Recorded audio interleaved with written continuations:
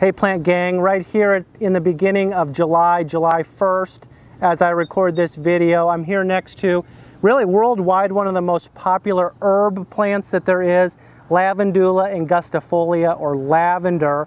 Now most people know lavender because of the fragrance. And if you come and you find a plant and you just kind of crush it in your hands or bring it up to your face, you can smell it quite readily. And lavender does have one of the most unique smells of any herb, and you should know it when you smell it. Now in the southeast, lavender isn't necessarily a star of our southeastern gardens because of humidity. Way too humid to grow a lot of lavenders here. If you Google lavender and you put it in on an internet search engine, you're going to come up with pictures of these giant fields of beautiful lavender in bloom. Well, that doesn't happen in the southeast because in particular our nights are too warm for lavender. But you can grow it at the home garden and be successful.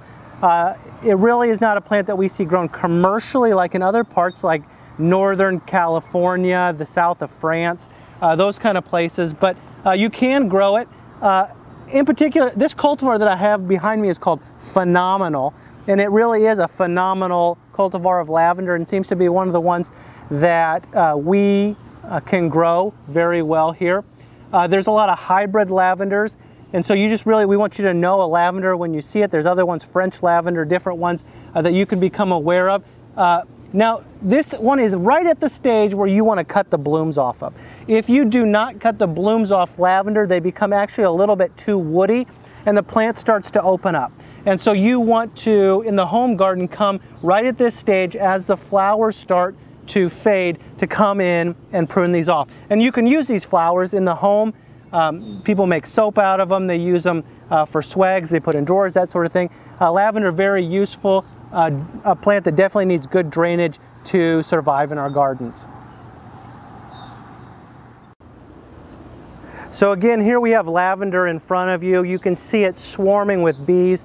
This is a plant that is great for pollinators and a good addition to just where we have this in a saxatile garden. Living among the rocks, great drainage, sharp drainage is something that it really enjoys. In particular, in the southeast where we have wet winters, it definitely needs good drainage. 12 to 24 inches high, spreading out 12 to 24 inches wide. Hardy from zones 5 through 9. Really, drainage is the only thing that'll kill this plant, not a lot of other pest and disease problems. Here's a landscape tip for lavender.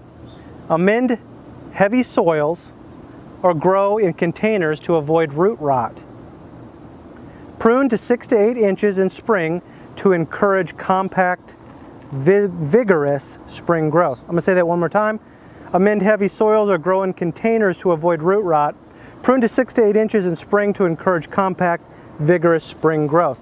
Now I do want to put one caveat to that though, is you do not want to prune any of these what we call quote-unquote Mediterranean plants until after the fear of frost is really behind us.